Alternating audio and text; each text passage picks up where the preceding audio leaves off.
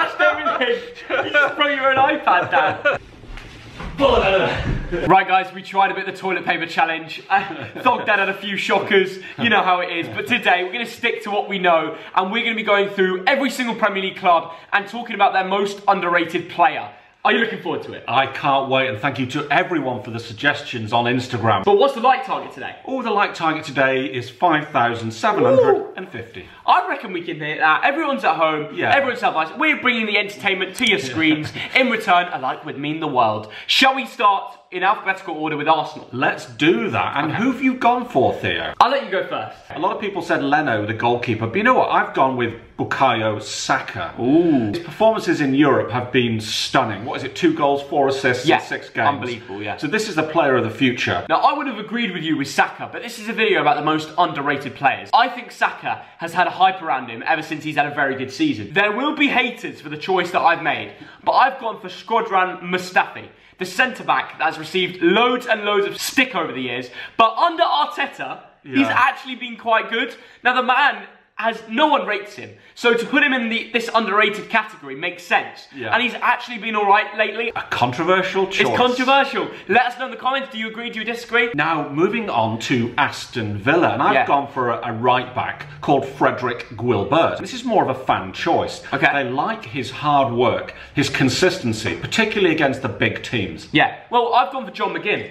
He's currently been injured. Scottish box-to-box midfielder, loves to get stuck in, but then again, he also loves to be involved in the goals and get assists. Grealish is great, but he can't carry the whole team. So to have that other quality player in their team like John McGinn, and when United are trying to slap in 50 million bids, you know he's got something special about him. Moving on to Bournemouth, and I've got a bit of a problem with Bournemouth. What? Because I think the Thogdad army there is not strong. Well, I don't think there are many fans in general, really. Because I asked people who is your most underrated player, and no Bournemouth fans responded. So I've gone for a young lad, centre forward, called Sam Surridge. He's got 30 career goals. I think he's only 21 years old. Come on, Eddie Howe, give the lad a chance. I've gone for Fraser, another Scottish lad, pretty underrated, very good player. Arsenal had interest last summer, so clearly he's got some tech about him. Shall we move on to Brighton? And this is one team where I think we have to agree, Theo.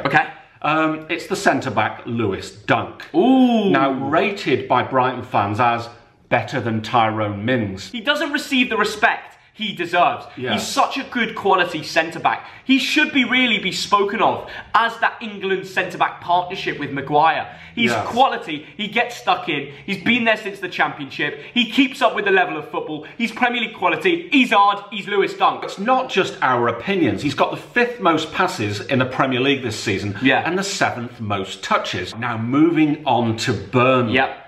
You've got to go for a defender here. Do you? Well, I think so, yes. I think most of the Burnley team's underrated. That is a very good point, Theo.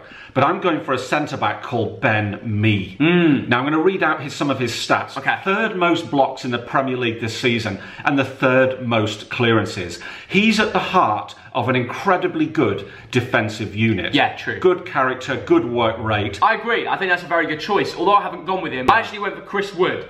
And arguably, you could say the whole Burnley team, but Chris Wood, the big man up top, knows where the goal is, got 12 goals a season, thrives under the gaffer. Very interesting. Now, moving on to London and to Chelsea, and I've gone with a right-back called Cesar Azpilicueta. And thank you to Lucas Brown here for his comments. Week in, week out is always a 7 out of 10.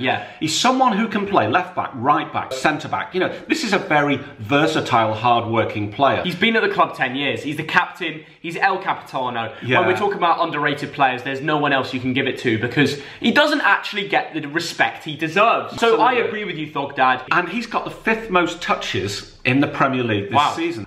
Moving on to Crystal Palace. And I've gone for the goalkeeper. Have you? Vicente Guaita. Now, he's a 33-year-old Spaniard who came on a free transfer 6 years ago from Getafe. And what a shift he's done. Now, this season, he's got 9 clean sheets. That's brilliant. And that is the 5th best in the Premier League. He concedes about a goal a game. But for Crystal Palace, that's really good. Absolutely. And he's a big part of that team. He doesn't get the respect he deserves. He's actually statistically the best goalkeeper in the league when it comes to saves. That is a little Thogden fact for you. He is also my most underrated player for Palace. Absolutely. 88 saves this season. How important is that? Moving on to Everton.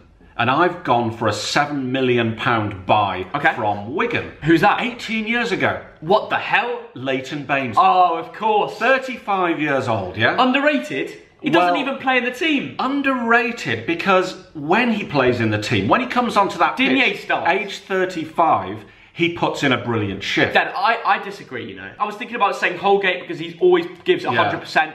But I ended up going with Dominic Calvert-Lewin because ever since Marco Silva walked, he's been quality. He's got 12 goals this season. He's even got a couple assists. He's just a really good player. And I agree that he's a top quality player, but I think he's rated. Yeah, but Leighton Baines doesn't play. He plays like someone 10 years younger than he is. THOGDAD underrated. Has been on the beers. Right, Leicester. And I've had to go for a right back called Ricardo Pereira. Ooh, now, good shout. Yeah, a lot of people will say he's highly rated. Yeah. But I think a lot of the talk about Leicester is all Jamie Vardy, isn't it? It's all Maddison. But this lad is simply one of the best players in the Premier League. I really agree with you. And modern day fullbacks are so important in the team. They've got to get up the pitch, they've got to get assists, they've got to get goals, but they also have to track back and defend. Yes. Look at Trent Alexander-Arnold. Look what he does and offers to Liverpool. Ricardo Pereira is criminally underrated for the job he does for Leicester City. Yes. The man gets forward, gets in on the action, and I haven't even picked him. But I think that's a great shout. Yeah. The man I've gone with,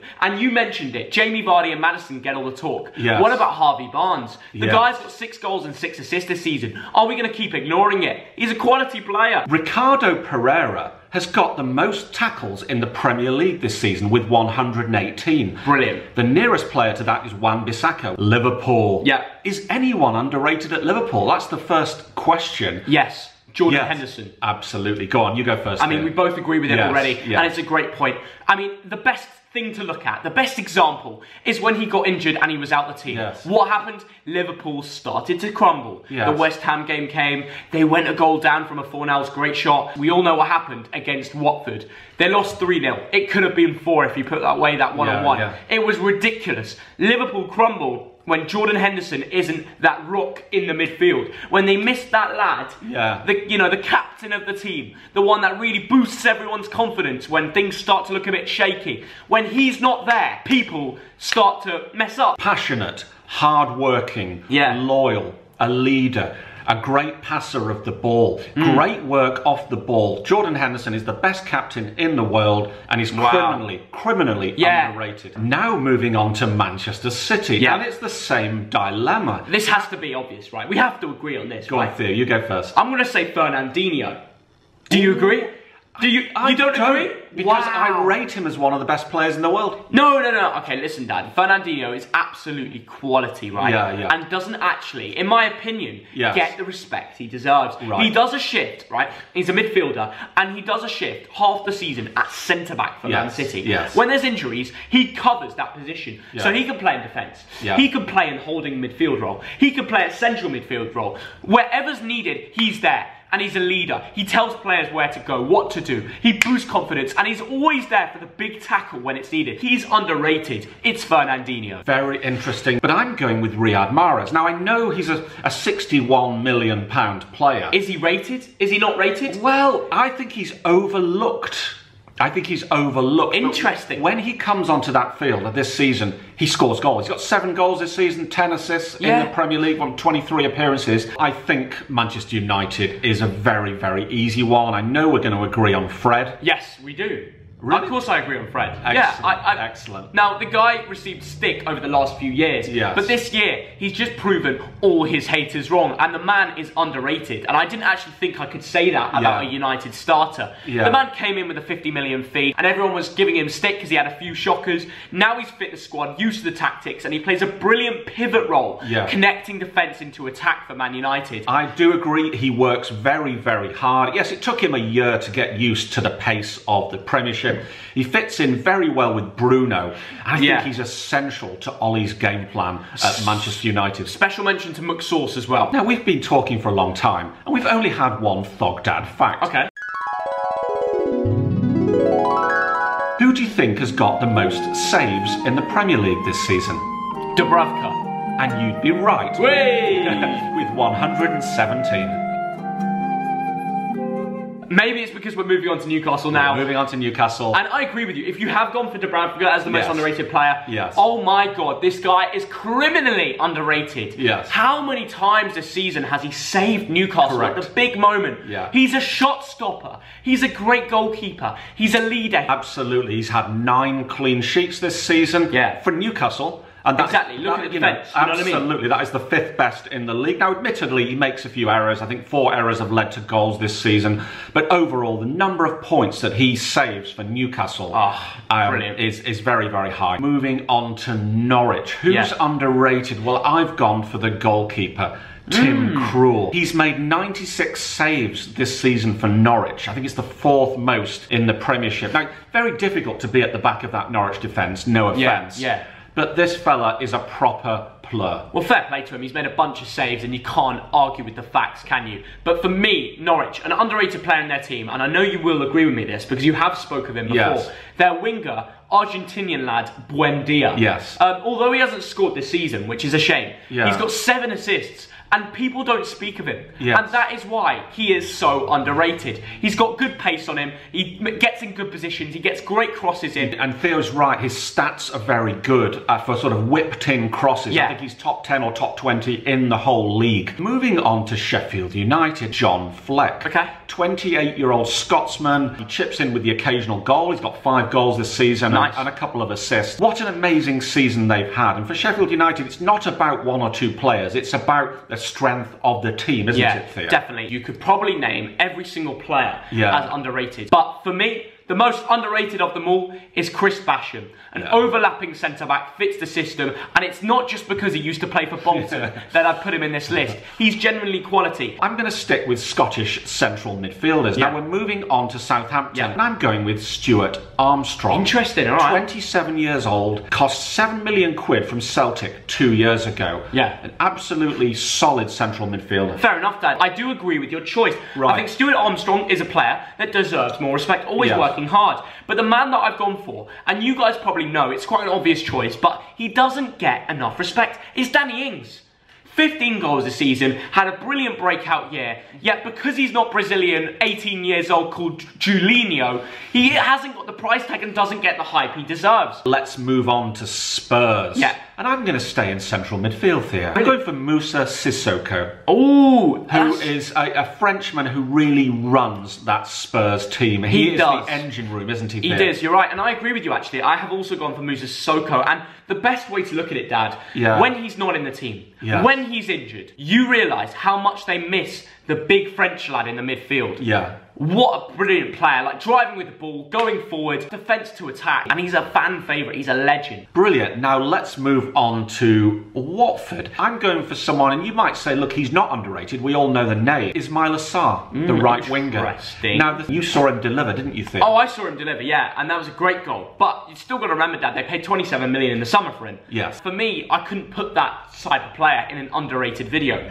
So I've gone for Ben Foster, because he's a shot stopper. He's so underrated, and the man is actually a bit of a legend, like in the dressing room. Now moving on to West Ham. Has anyone really sort of stepped up to the plate for you, Theo? Well, it's difficult. West Ham have not had a good season. It's as simple as that. I mean, I can't really say Declan Rice, can I? Because no, he's rated, and he's got a crazy price tag. I'm going to go for a man called Pablo Fornals. Yes. Now, they signed him like in the summer, and fair play, it was quite a bit of money, but he's actually produced the goods. He got that goal against Liverpool.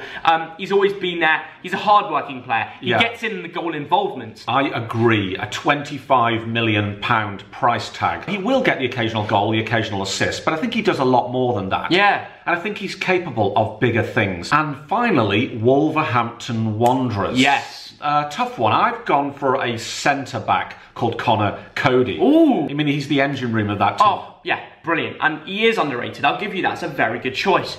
And one for I've gone with, and, you know, last but not least, because this Wolves team is bloody stacked, I've gone for Johnny, their left wing-back in their team. I mean, he came from Atletico Madrid, and his price tag was, you know, it was quite high. But the lad always gives it his all. He gets forward, he gets in on the crosses and gets some assists. He gets back, he gets stuck in. We're finished with all the clubs now, guys, but we're not ending it here. Me and THOGDAD have come to an agreement that we're going to name one player that's the most underrated player in the Premier League of all the choices that we've listed? You go first. Okay, that's big. All right. The most underrated player in the Premier League for me is Newcastle's goalkeeper, Martin Dubravka. Yeah. Now it's time to hear what you say. Right, the lad with the third most blocks in the Premiership, the third most clearances, Ben Mee of Burnley. Okay, that's what we say. But we need to hear from the comment section, guys. Everyone go down there, list the most underrated player in the Premier League. What's the like target again, Thogdad? The like target is 5,750. Wow, let's smash it. I don't think that was the one you put at the start, but it doesn't matter. Who knows? Let's try to hit both like targets. Why not? Thank you for watching. Have a good rest of your weekend, and see you all later. From me and Thogdad, bye-bye. Don't catch the virus, and have a good one. See you later. Bye.